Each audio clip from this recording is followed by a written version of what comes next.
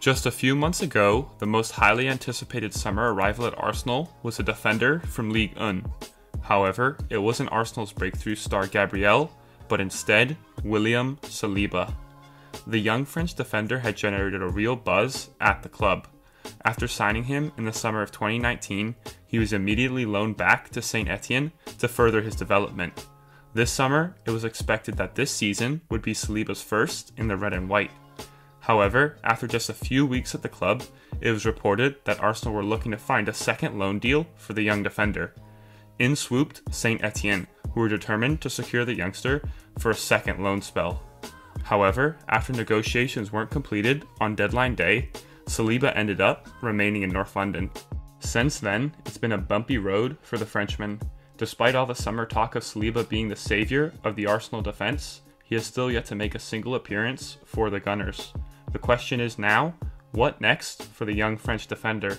And is he still involved in Arteta's plans?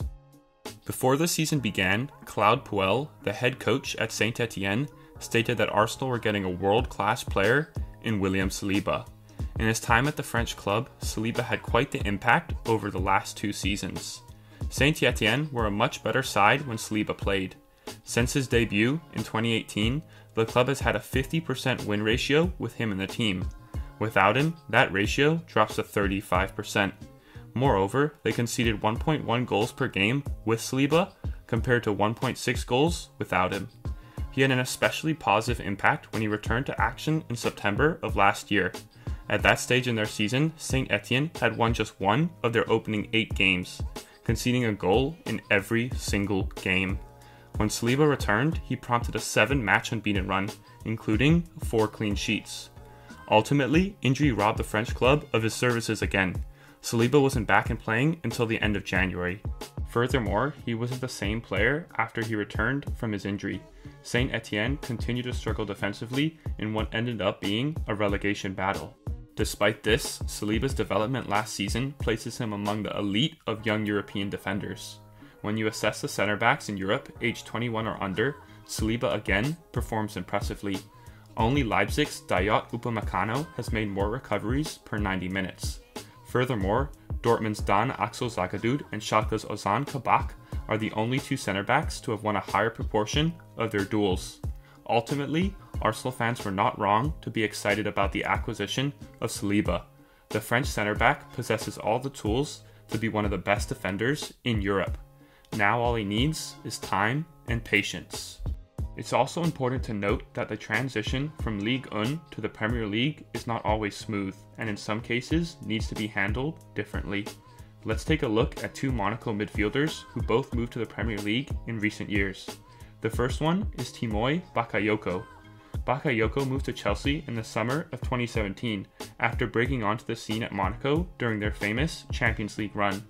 Due to a lack of depth in the central midfield position after the sale of Nemanja Matic to United and the absence of Danny Drinkwater, Bakayoko was forced straight into action. The Frenchman struggled to find his feet in the Premier League and was heavily criticized throughout the season by fans and pundits alike. By the end of the season, it was concluded that the Frenchman didn't have a place at Chelsea, and he was loaned out to AC Milan. Since then, he's bounced around Europe with various loan spells, and is now on loan at Napoli. Although he's somewhat revived his career out on loan, he's nowhere near the player he was once deemed to be. The second player I want to highlight is Fabinho, the Liverpool midfielder who moved from Monaco in the summer of 2018. Despite joining in July, Fabinho didn't make his first start for the club until the end of October. In fact, Fabinho was nowhere to be seen during his initial first few months at Liverpool. However, when he finally played, the Brazilian came good. Since then, he's kicked on and has been one of Liverpool's most important players throughout the last 2 years. He's contributed to both their Champions League and Premier League success. However, people tend to forget that at the start of his time at Liverpool, he wasn't a second thought, let alone the first name on the team sheet. So why is this all important? As you can see, the transition from Ligue 1 to the Premier League has to be handled very carefully.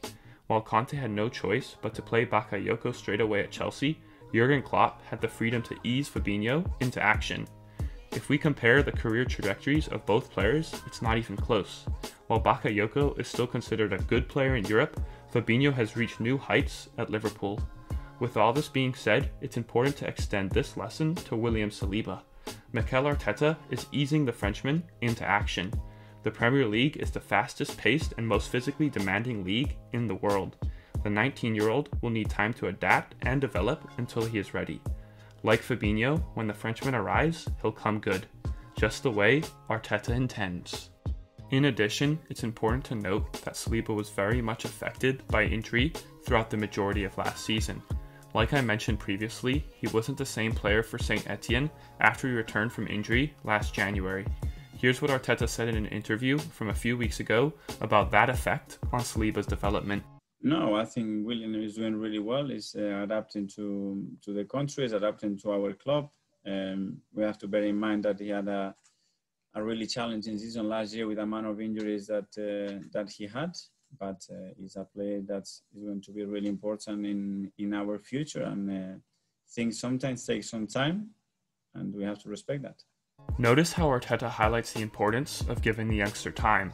As fans, it's crucial we remain patient with Saliba, whether that means we'll have to wait a few months or even to next year for the youngster to play. When he does break through, I'm beyond confident that his talent will shine. The Frenchman will wear the number 4 jersey with pride and add to its historic legacy. Tony Adams, Martin Keown, Patrick Vieira, and soon William Saliba, who in time will be an Arsenal star. As always, thank you guys for watching. I always appreciate the love and support you guys give me. Let me know in the comments section if you believe William Saliba is a future star. Once again, thanks for all your support. The Arsenal fan base is the best in the world, and you guys prove that every single day.